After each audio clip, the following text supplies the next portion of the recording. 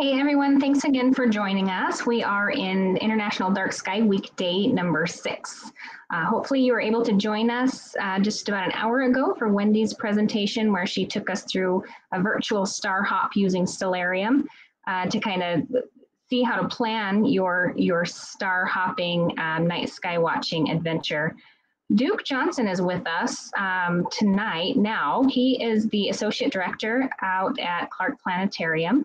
And I feel so honored and thrilled to have Duke joining us. He is going to be telling us how to take our cameras off of the auto settings that we're all so attached to in order to take really brilliant photos of the night sky. So thanks again, Duke, for joining us for this. And I will let you take it away. I will be monitoring the comment section on the Facebook and YouTube streams. So if you have any questions for Duke or I, just pop them in there and we'll address those throughout the presentation.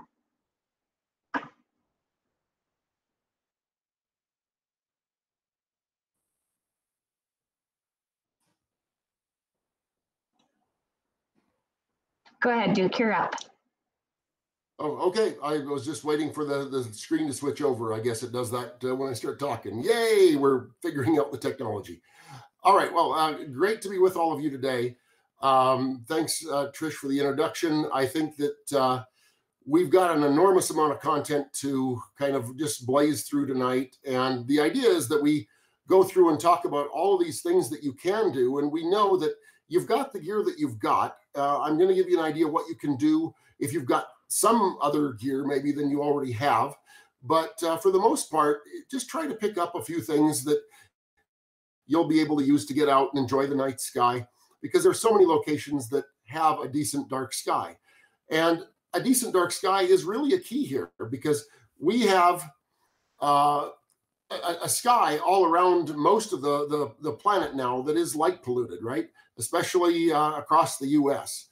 And so my other role, of course, is I am a board member for the International Dark Sky Association. And we want to use lighting, we want it to be very effective and very smart. So there are ways that the lighting that we can use can be energy efficient and functional and all of those things. And in fact, cost cities and municipalities a whole lot less money than it currently does. So our goal is to make all of you aware that there are things that you can do when things come up to say, hey, I know there are solutions here. And of course, by checking out the IDA website, International Dark Sky Association, there are lots of ways that you can be involved or just help in making the right choices to keep our skies dark. Because a lot of the places that I go to take these images, sometimes I often drive 4 or 5 or 6 hours one way, I'll shoot for the night and then I'll come back home. And I'd really like to not drive for, 10 or 11 hours just so I could go and have a nice shoot. Okay, that said, like I said, we've got a lot of fun things to talk about. I'll start off with my first slide. So, and it says I can't share my screen. Okay, we tried this earlier, it worked fine. We'll try it one more time.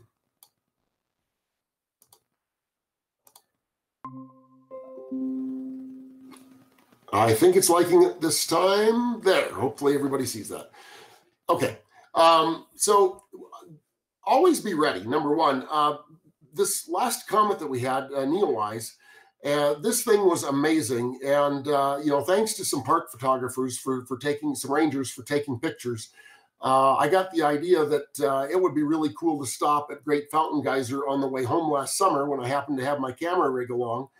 The cool thing here is my tracker broke at the beginning of that trip. I always carry it, and I was going to use my tracker to track the stars so that I get nice round stars instead of lines, and it broke early on. So in a couple of days, I had to figure out how I could do a decent shot and basically not do it with a tracker. And it turns out that you can. There's great advances in software and technology now that can allow you to get this. And this one, I actually had to downsample in the end of it. And I've got this hanging as a 30 by 50 inch print up in the entryway to my house. So it can be done if you need to, and it can be done pretty quickly if you just kind of look to YouTube or watch any of those videos. There we go. So Comet NEO-wise, a few different locations. So that's the Medicine Wheel up in Valley City, North Dakota. That's where I was visiting my mother. This is the Highline Bridge. We heard a rumble of a train coming. So if you hurry and quickly adjust your settings on your camera when you're out, you can actually capture something that's moving a little bit. You can see that it is a little bit blurry, but you can get all kinds of things in one shot. You just have to go and one of the keys is knowing how your gear operates, whether it's a phone, whether it's a camera, whatever it is, you can look at it and tell if the image is doing what you want it to do. And as Trish said, maybe you want to change some of the auto settings. And I learned on a manual camera, and I run everything on manual all the way. I know you don't quite have to anymore, but for a lot of astrophotography stuff, you really probably want to. So what things should you consider when you're going to get out and get some great pictures, right? Well, get out of town, use the thing you have, whatever it is, cell phone, camera. Good sturdy tripod is important. Can't emphasize that enough. Understand your device. On many of my cameras, I have read through those books in the areas that make sense 4 or 5 times to understand. You can also look for YouTube reviews and YouTube videos about how to use your device better. There are other apps available that allow shooting in very low light, and you can actually download those for your device and find that you get lots better results often than what comes pre-installed. Now there are ways that you can take, and you can take whatever number of images you get. Recommended though, kind of 4 to 8 images seems to be a good sweet spot. So you aim your gear at one scene, take 4 to 8 images, and then you can stack them later. And the stacking actually works very painlessly, and you can learn to do that in probably under 30 minutes by just watching a video. Use a lens that has an opening, okay, has an f-stop of 1.4 if you can get them. I'll show you a bunch of gear here in a little bit, but I know most lenses that come in the kits and other things are about f3.5. And I can tell you, if you're shooting at f3.5, you're going to need to take a bunch of exposures at high ISO and stack them in order to get decent images. But if you can spend a little bit of money and then purchase a decent lens, you'll be well on your way to being able to capture images a whole lot better. And you saw the histogram on the bottom for a long time. If your camera will display a histogram, it's really important. And you want it to fill at least the third of the screen on the left. And honestly, it's great if it tails off like this into the half range. You want to definitely have it kind of fill a screen like that. That allows you lots of latitude when you go into post-processing to get a very usable, very printable image out of it.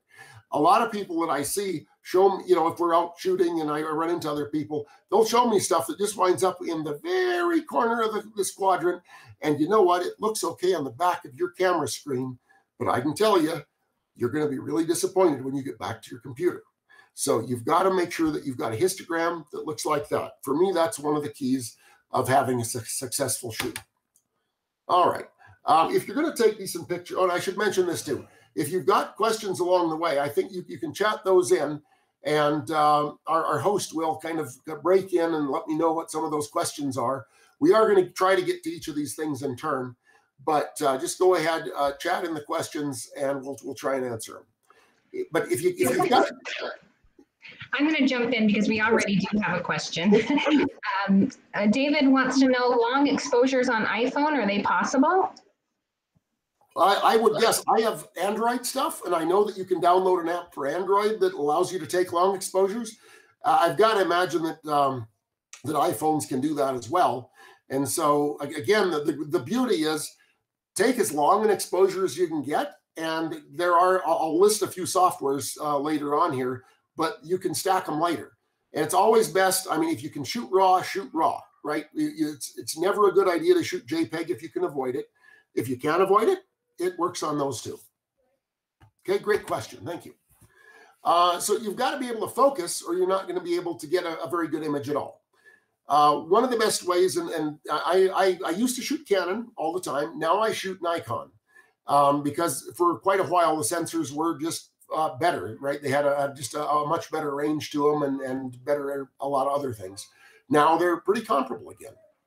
But you want to set the camera and lens to manual focus.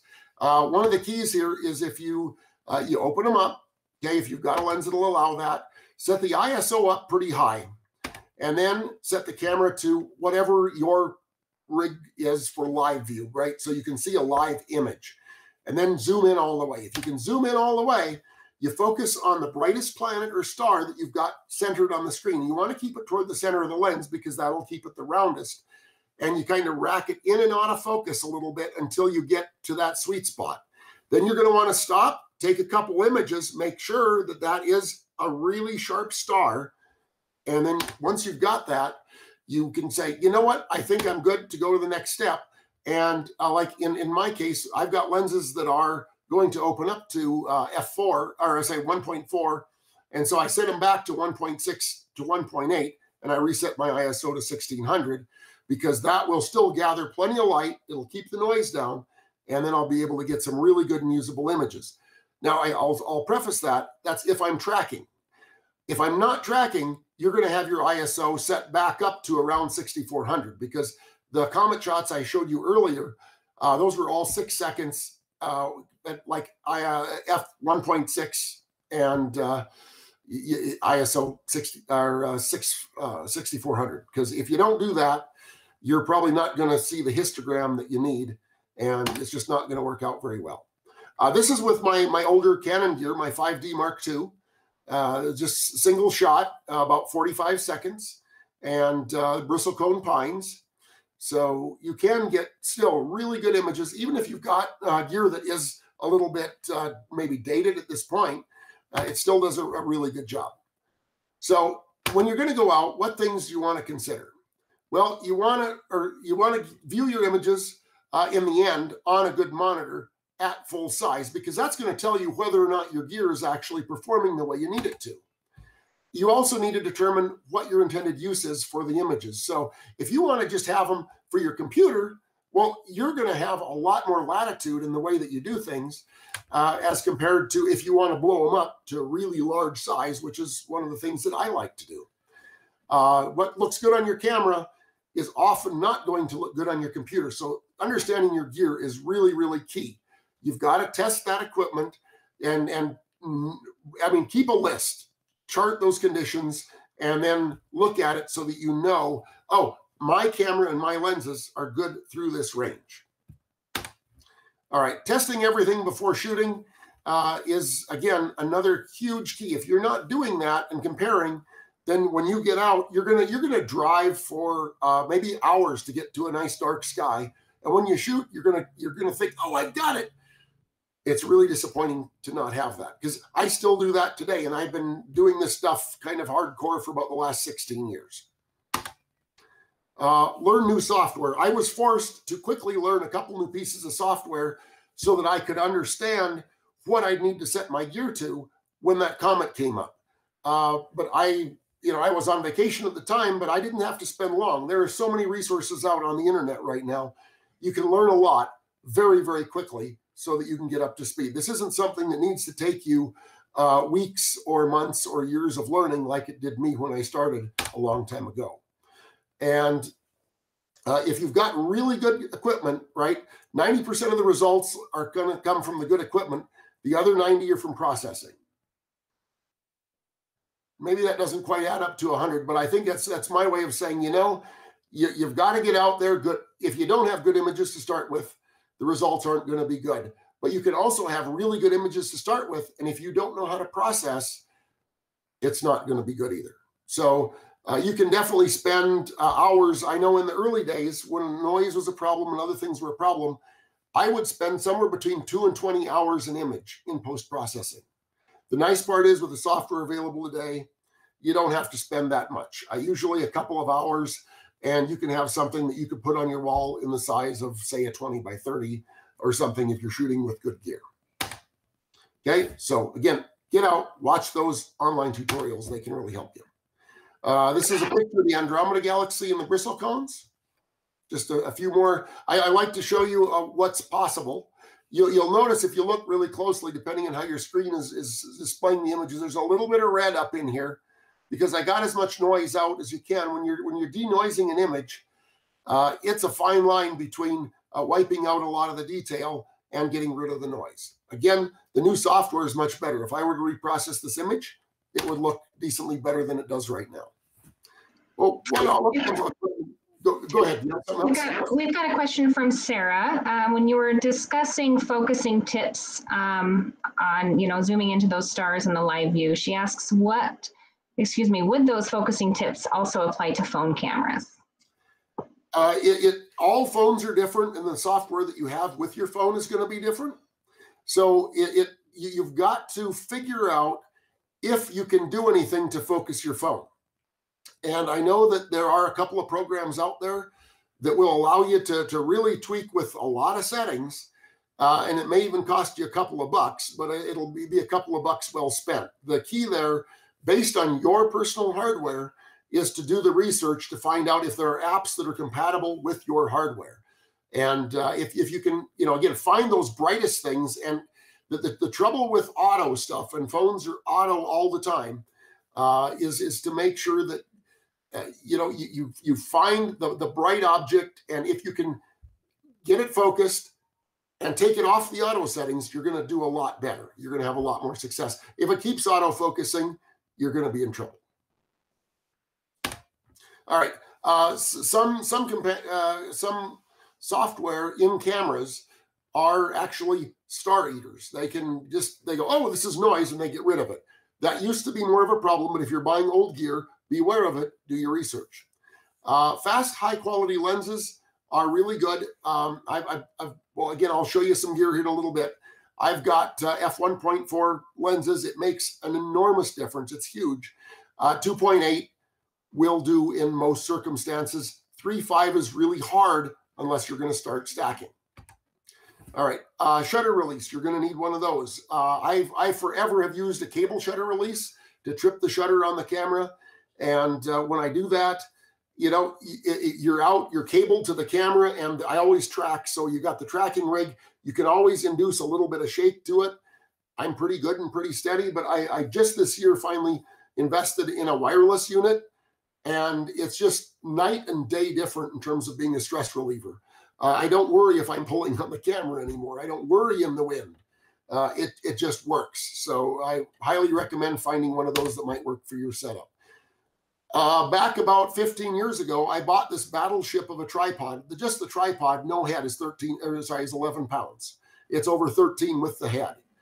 But because I couldn't stand the camera shake, I can tell you that if you've got a sturdy tripod and you're tracking, everything's going to quiet down, damp down, so that everything is steady again for the next shot, twice as fast with a sturdy tripod as compared with a tripod that might be more fluttery. It might even be worse than that for you. But that's because my backup tripod is still pretty sturdy, but the big one is going to save me half. It'll save the time for half.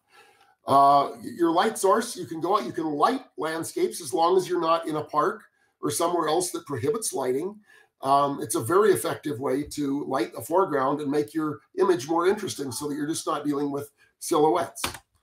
And then there are so many tracking platforms that are now available. You can get out and find many ways to track the stars. The hardest part is getting aligned to Polaris.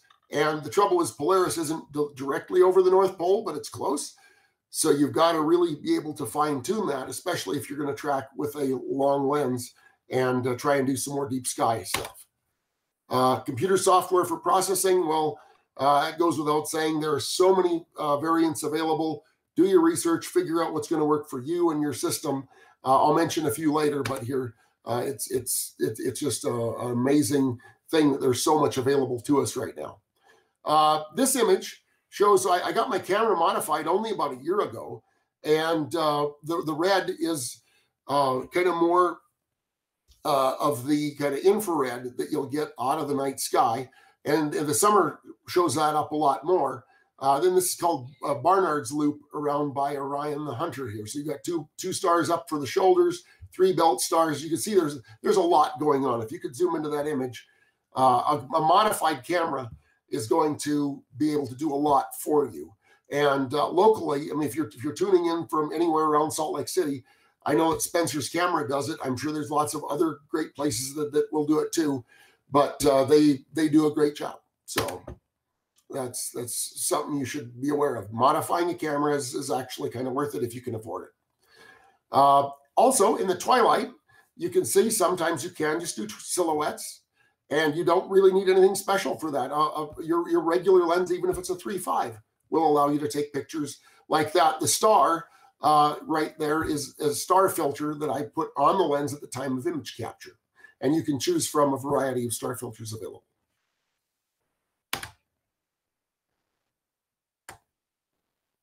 So I'm just going to go through these so you can start to, because the accessories, and if you want to screenshot these, I mean, please, I hope you're doing it. There's just a lot of stuff. I'm trying to give you some of the tools to be able to get started in this field, because honestly, we could go for several days with all of the things that we could do. But there's a lot of fun things that you can purchase that will make your life a lot easier.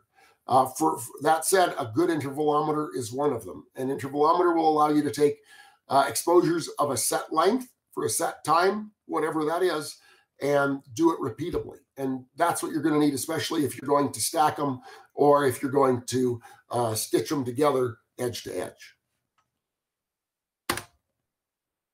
All right, just a couple of broad categories for types of photos. Classic star trails, tracked photos, in which the stars don't move. The classic star trails, the stars do move. And then, of course, panoramas, where you just take one image and put them next to the other. Star trails, well, that's one of the first ones I ever took over Delicate Arch, just going to check things out. And that's the way it looks when you're kind of looking to the southeast, where Delicate Arch is from that particular vantage point. Different arches, a double arch up in Arches. You can see that right down in the little crook here is the North Star. The Little Dipper is right here. And these are the stars in the handle of the Big Dipper. So at just exactly the right time of night, at the right time of year, you can go out and get that shot if you want to. This is actually about a 20-minute image, again, with the old gear. And we'll talk more about taking star trail pictures. You don't need to take them for 20 minutes anymore. That image actually had an enormous amount of noise in it. And now there's better techniques. You don't need to do that. All right. One of the benefits of taking star trail pictures is you don't have to fix the stars. On the edge of the field, you're going to get elongations. I'll show you what that looks like later, but that's not something you have to deal with. And the ISOs you're dealing with are moderately low in that range. And, f3.5 is just fine for star trail pictures. So this is a really good way to get into this as a trial or as a hobby. I used to take them at 10 to 25 minutes. Now, the recommendation is 30 seconds to 2 minutes, because that keeps the noise down, and you can take so much longer sequences that you can stack together any amount of the sequences you want to really, really well. And there are plugins available for Photoshop, or you can get a program called StarStax that will do it for you quite easily. Doesn't take much at all. But again, those shorter exposures are really the way to go. Okay, and then the lens size and aperture matters, but star trails, you can get just those kit lenses to work very, very well. All right, so we've got the North Star. Well, generally, if you're going to track, you need to have good polar alignment. How in the world do you do that? This bright star here, it's about the 50th brightest star in the night sky, almost. You wind up in the handle of the Little Dipper. The way you find it is going to the Big Dipper, wherever that happens to be on your night. And there are apps that will help you find that, as again, the previous program probably showed. You make a line out of the 2 pointer stars and you travel to Polaris. However, true north is actually a little bit toward the bright star down here from Polaris. So you don't aim directly at it if you're going to be tracking. It is really, really a key to getting good images to make sure you can find that very exactly. Again, if you're not tracking, hey, you can see where the pole star is in that image quite easily. It's just right up here, right? It's the one that is not appearing to move very much at all over the course of the night. Okay, we're just going to show you a few similar images. In this case, the light was provided by a 2 million candle power spotlight that I tend to carry with me. So you can give it a quick light for several seconds, and that's just plenty. But it does help to really show off the foreground better. This is ambient lighting. And of course, if you've ever been to Zion National Park, you may recognize this.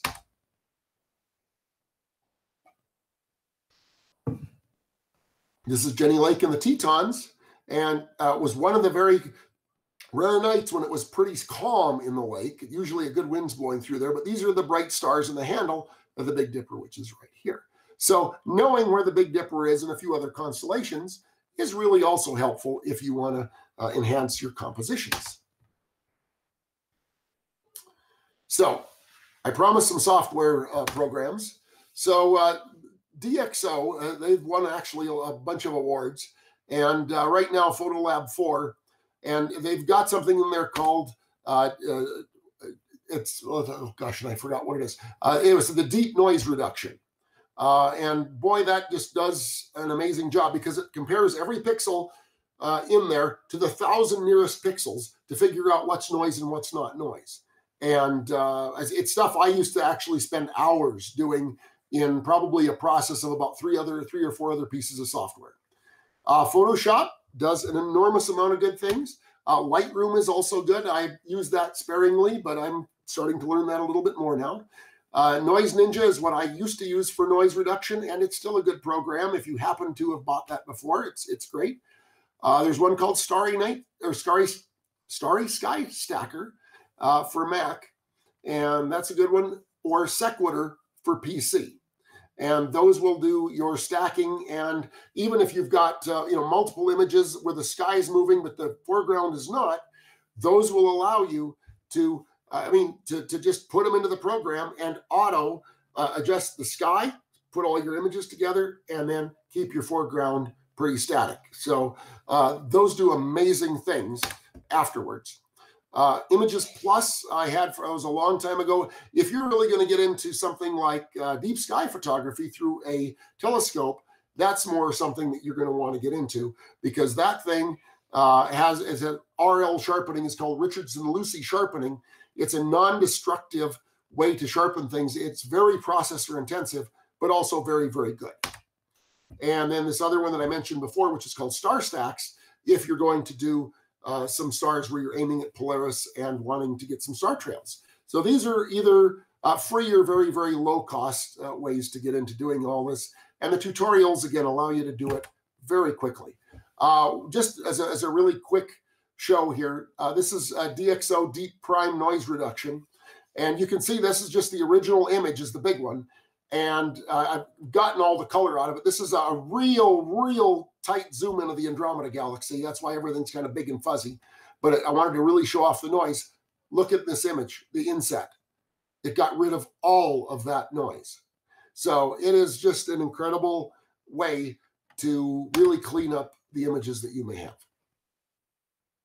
Okay, well, have we got any more questions, or are we still good? We do. Mark asks, have you used Deep Sky Stacker? I have, actually. Usually every year I put out a calendar, and this last year I actually had my tracker going with a 600 millimeter lens on it, and I took a whole series of shots just with that, and so helped me at I think it was 6.5, and I put them together, and it does an amazing job. So yes, absolutely, it's a great program to use. Thank you for sharing that one. Yes.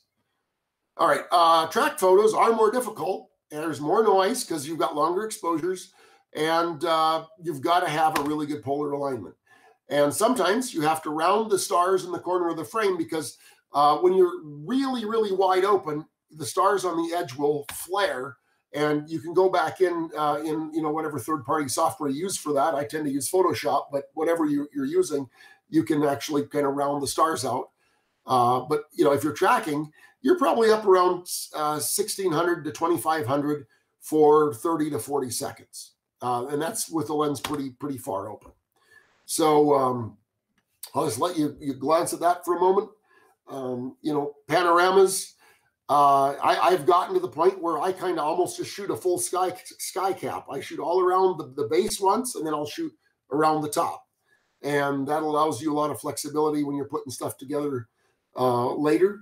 But if you've got something nice in your foreground, obviously, you may only need to take a couple of photos. So that's all good too.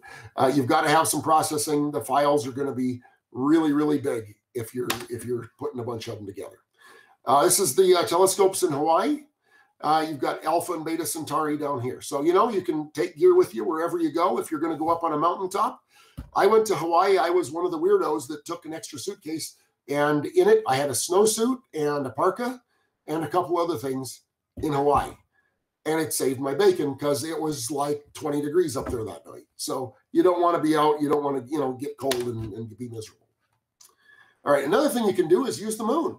If you've got light from a quarter moon or less, it can really add interest. If you really want to light up the landscape, then, maybe you're out more in a full moon, but it's just going to be a different quality of light, and you're not going to show off the stars very well. So I tend to like somewhere between crescent and a first quarter, or crescent and last quarter moon, if I'm going to do it.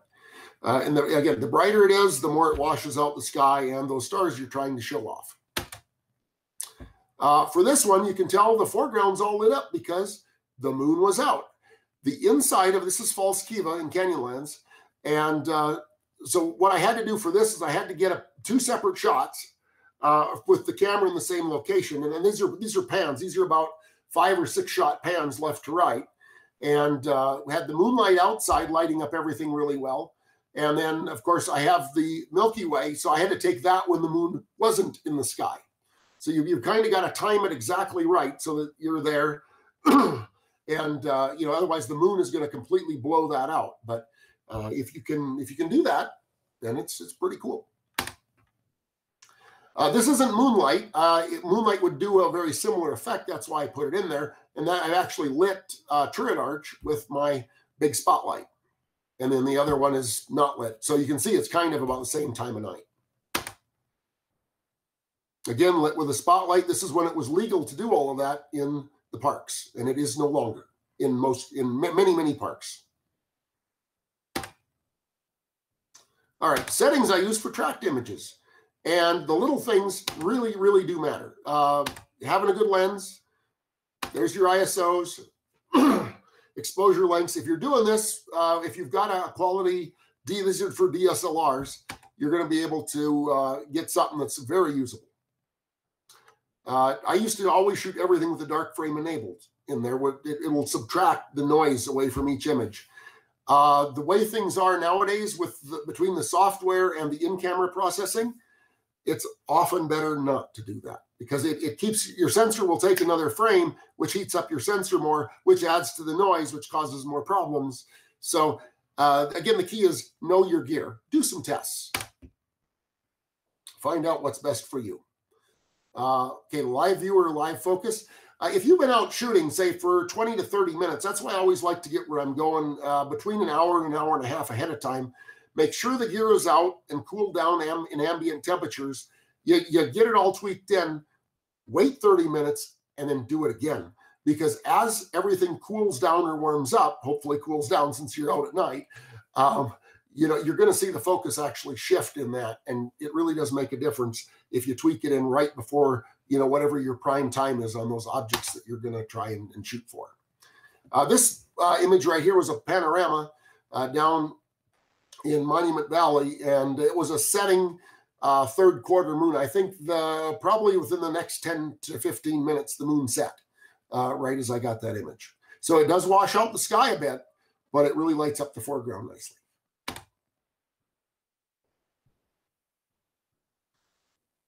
Okay, no lighting there really, but you can also tell the big bulge of the center of our galaxy, our galactic core, is up much, much higher in that image, right? So it depends on where you are on the Earth as to what you're going to get. Okay, a couple of quick things here for settings. So you can see this image this is raw out of the camera, and it's kind of washed out, and you can't really tell because of the size of it, but it's actually really noisy. And so when you're processing, this is my plug for learning how to process if you don't already know, you can make it a whole lot better by getting the color balance right, getting the noise out, and getting the contrast right. Those are kind of the three big keys to making decent images when you're doing that sort of stuff. If you zoom in on it, now you can see the noise a whole lot more. At least it's showing up pretty well on my monitors. Hopefully you can see it. There's this red stuff in the sky everywhere. This was, again, the old Canon 5D Mark II. And, you know, if you process, this is just a little bit different part of the same image, you can get rid of all of that stuff. My original camera that I really got into this horrible habit and hobby with was the Canon 5D. And it was really noisy. And so that's what the original looks like. And again, I bet I spent 5 or 6 hours just processing just to try to get the noise out of it, because I printed that one big too back in the day. I mentioned rounding stars. This is what the stars can look like in the corners of your lenses when you have your lenses wide open. It's not pretty, but you can fix it. All right. Tell you what, before we start panoramas, I want to get in and show you a couple of things. So I am going to stop showing you that screen and show you a little bit of the gear that I happen to have. So there are many different brands of all these things. This isn't an endorsement for any of them in particular, but this is just what I use. So this is the Sky, and hopefully it'll show up, the Skywatcher. Oh, and let's get, it's fading out. Okay, well, it's called the Skywatcher. And it is a bulletproof, I mean, this thing is a wonderful tracker. The cost online is about $400, and it will just track wonderfully. It's just like a battleship. There's another one that's kind of its competitor that I'm aware of, at least, called Ioptron, and they're very similar as far as I can tell.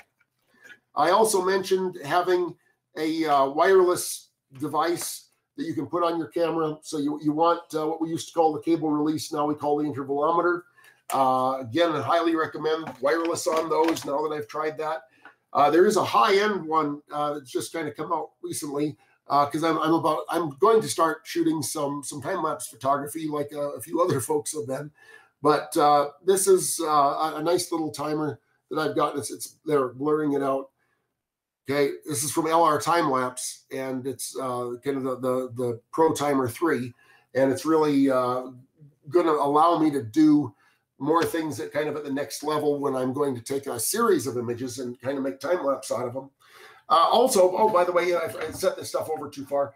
If you're tracking, you can get kind of the mount that has the counterweight in it and the ball head. So you put these together, and this winds up to be a really powerful way to use a big lens on your camera so that you can really zoom in and get some images of just kind of more singular images, like galaxies, like when I took the image of a couple of galaxies this summer. It just made a really big difference. Okay, the other thing here, so one thing about lenses, so just because you're buying a brand name lens doesn't mean you're getting a good one. There is an art to putting lenses together. And what I've discovered is you really need to go and test them. You get them and you test them. If you can get a company that you like that will let you test them, that's what you want to do. The box, this is my Rokinon lens. I've got a set of these because you can buy them for between $400 and $500 a lens, which may sound like a lot, but if you're buying Canon or Nikon lenses, you're up maybe around $1,800 to $2,500. You can also buy Zeiss, which is nice, and they're about $2,500. But the software allows you to make up for a lot of the imperfections in what these cheaper lenses will do. And I got to tell you, what I wound up doing is I order 4 or 5 or 6 at a time. I go out and I test them at night, and I send back all but the best one, because there is really an art. Some of them will just be garbage for doing night sky photography, and some of them will just present you with beautiful stars all the way out to the corners. That's one of the things to look for. Do we have any more questions at this point? We do. Yeah, Ryan wants to know, how are you getting star spikes? I think you mentioned an app that you use to add those. Oh, so there are plugins available for Photoshop. There are, I think, other tutorials online about how to do it. I've never wanted to do it in post. what I do is I actually do it at image capture, and I put a filter. I put a daytime star filter like you would if you were using a starburst for the sun on the camera at night. And what it does is only the brightest stars will flare. Okay, so your dim stars, you won't even notice it, but it really helps you to pull out the constellations and be able to kind of make sense of the night sky, so it's just not this giant mess of stars. But I do that at image capture because it's easy. There they are. Wonderful. And Justina asked if you could explain what noise is for those who might not know. Oh, thank you. Good point. So when you're shooting, a lot of people that just deal with cell phones don't notice it. But when you blow things up to 100% or thereabouts on your screen, if you're going to do image processing, you'll notice all of these green and red pixels because of the way that sensors work and that images are captured. And the more green and red, and that's the chromatic noise, the color noise. There's also noise in there that you'll see that just kind of degrades the image in general. So it's having an image that isn't like an image that you take with lots of light, because the sensor's having to kind of basically work a lot harder. And so it induces a lot of these artifacts that you need to get rid of in post-processing when you have longer exposures, or if you, in some cases, have your lens wide open and high ISOs. Hope that helps. Any more? Yes, Michael asks, will astrophotography with telescopes and use of Pixin sight come up as well? I'm not familiar with that one. I've done very limited work in telescopes. Most of my astrophotography is place-based stuff, but I can tell you there's tutorial and review after review and tutorial online about how to do this deep sky image processing. There's some really great stuff. I've watched a couple of them recently. I just haven't done it a lot. Are there any more? Not so far. I'll keep an eye on it. Awesome. Okay. Let's just talk. We're going to blow through panoramas real quick here and talk about those as I kind of share this again.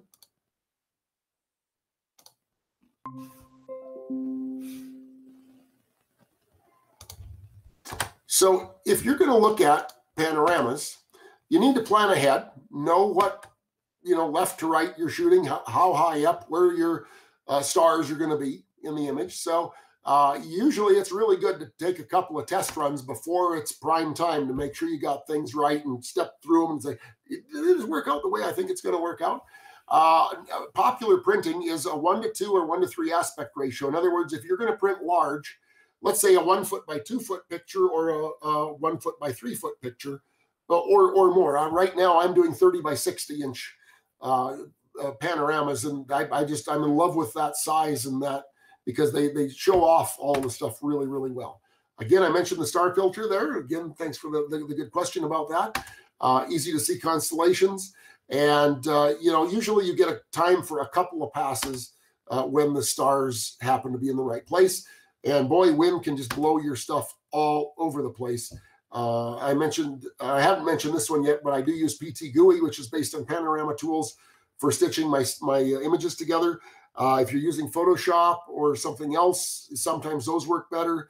Basically, it's nice to have a couple of options, because if one software doesn't handle stitching your images together, another software might. And again, you've kind of got to just try those out and learn what's going to work. Down in Zion National Park, again, this is just ambient light from the town. There was no moon or anything else in there, but that's where that all comes from. So, you just have to know when to be there, and that's one of the keys. And again, you mentioned Stellarium and things earlier, so using a lot of the software that's available to show you when things will be in the sky is really going to help you be able to plan your trips a lot better. So the bristlecone pines again.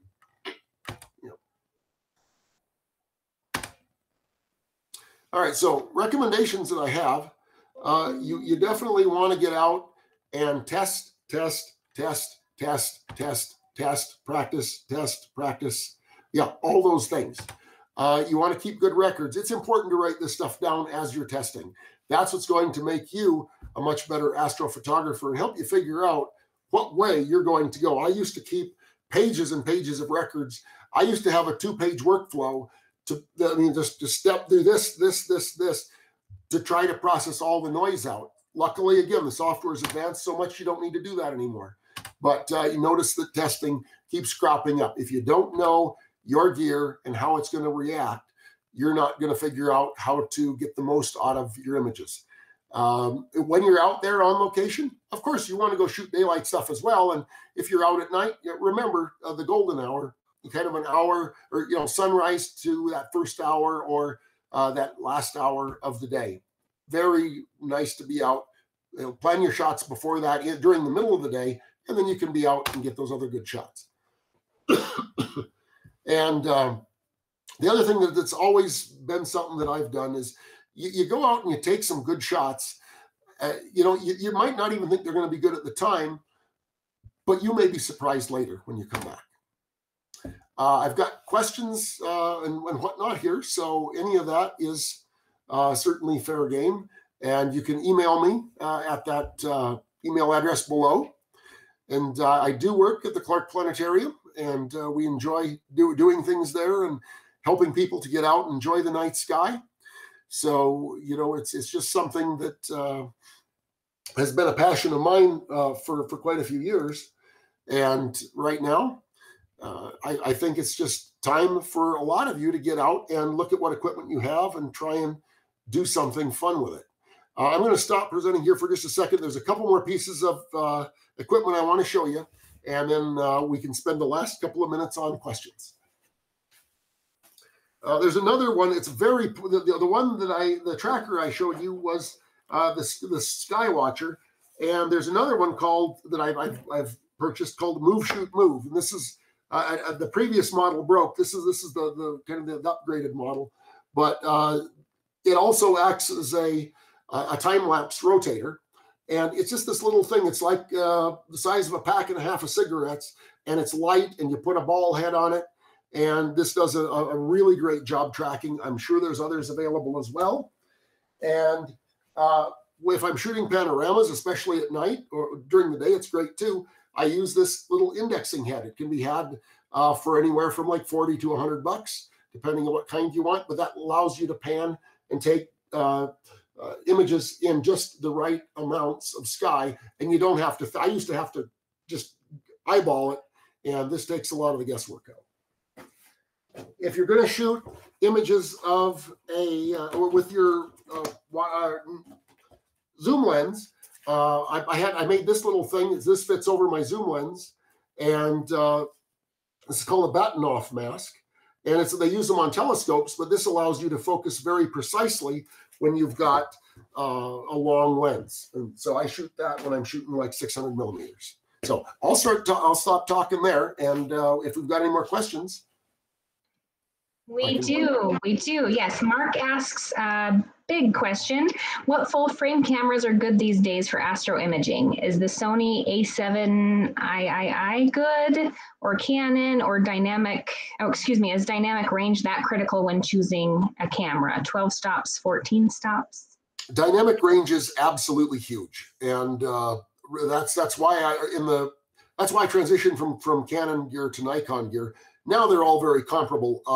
Yes, the Sony A7R 2, 3, 4, they can be phenomenal. They eat batteries like mad, so you may have to get the battery adapter, but they're phenomenal. I'm shooting a Nikon. My modified camera, because I had an old one, was a Nikon D800E. You want to make sure they don't have that extra filter in there, and because it makes much sharper images. But Canon is right there with them as well. So there was a couple of tests that you can look up tests on websites, and they're all quite comparable. The last couple of reviews I saw showed Nikon stuff was just ever so slightly ahead of some of the others for certain astro applications. Also note that certain cameras can't be modified. If you want to take out the one filter, you've got to get out like your IR filter and put a different one in. There are the Sonys, you can't do that with the most latest in the Sonys, because they have a little LED or something inside that will fog your images. So you've got to do that research ahead too. But they're all pretty comparable now, getting up about 14.8 to 15 stops of dynamic range. Great. Patrick asks, what about cropped sensors like Fuji? Generally, in crop sensor cameras, your field of view isn't as big, so you would want to probably look to maybe stitch images together, which is one option. And crop sensor cameras will, because the pixels are smaller and there's higher density, they'll usually be higher noise. So you'll have to really investigate some noise reduction techniques, and stacking can certainly help alleviate a lot of those. A lot of people that are shooting through telescopes use the crop sensor cameras because you do get more magnification, and then you're shooting so many images, you do get rid of a lot of the noise that way. For single images, I think full frame cameras are mostly preferred. Wonderful. You mentioned stacking in that last answer, which is perfect because Karen wants to know, can you explain what stacking is and what is it used for? Awesome. So if you're going to take, let's say I've got a cool foreground image, but I want the stars to show up really beautifully behind it. But whatever my gear is, again, even like and I've got pretty decent gear, I couldn't track the sky. So I had to take a picture. I wanted the comet to show up really, really well. So I took 6 images of the comet in each location, and then I'd move it. But those 6 images of the comet got stacked and composited together in the software. And by the way, this is like a free software. And depending on the settings you choose, you can have all the light that is collected from each of the images add to itself, or you can do kind of a hybrid where the dimmer light will all add up, but it'll prevent it from blowing out the stars or blowing out other places in there. So you get a beautiful dark sky with brighter images than you'd otherwise get. So basically you're utilizing all that extra light that you're collecting in the images. So it's like taking one much longer exposure, and at the same time it's stacking, it gets rid of some of the noise, which is also very, very helpful. I didn't mention much about taking some dark frames after. If you're getting more advanced with it, you'll probably want to take some dark frames on a night for a shoot too, which will help in post-processing. Wonderful. That is all of the questions that I have in comments. I will put your email address, your contact information in the comments so that folks know how to reach you if they do have questions afterwards. And for anyone who came in late or wants access to some of those links to resources that Duke mentioned, this video will be on our Facebook page and our YouTube channel for all of eternity, so you can reference it whenever you'd like. We've got another comment or question. Patrick wants to know, what is a dark frame? So you can enable your camera to take a dark frame, which basically it doesn't let any light into the sensor, but it just turns the sensor on for whatever time your sensor was on before. And it takes and it gets an image of the noise that's generated largely because of the heat from the sensor. And then it takes those 2 images together and it subtracts the noise from the original image, and it gets rid of some of the noise. Again, depending on your processing workflow, that can be helpful and it can be detrimental depending on what you're working with. The way that I mentioned it is, let's say I took 6 or 8 images of the comet. When I was done, I'd want to take another 8 to 16 images with the lens cap on at exactly the same settings, temperature, and everything, like right after, because that will enable me to take those images into this software, again, much of it free, and the software it'll average those frames together. It'll say, oh, there's all my noise, and it'll subtract it from my comet picture, and it'll make those images much less noisy.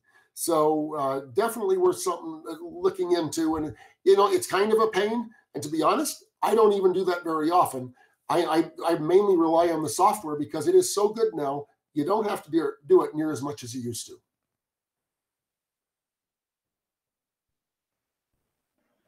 Oh, wonderful. We've got another question. Mark asks, have you used light pollution filters? So I got the D800E modified, and I shot with it for the first 6 months or so, and then I actually invested in one of the high-end light pollution filters. You can put screw-on ones in there. There are also ones that you can add in right in front of the sensor, and those are more expensive, But when you look at the reviews online and what they do for you, because they really filter out specific bands, often of what a lot of the street lights will put out, and those can actually really make a difference. So yes, right now, and I have just in the last, like I say, in the last year, I've started really using a light pollution filter, and I think it helps. Overall, it helps more with the contrast of the sky than anything else.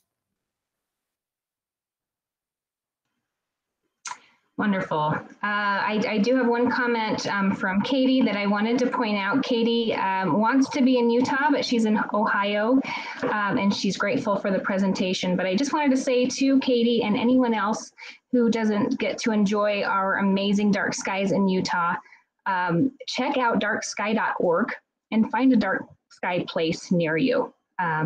Of course, Utah's leading the globe in dark sky places. But I bet if you hop onto that website and do a quick search, you can find somewhere with some amazing night skies from wherever you are.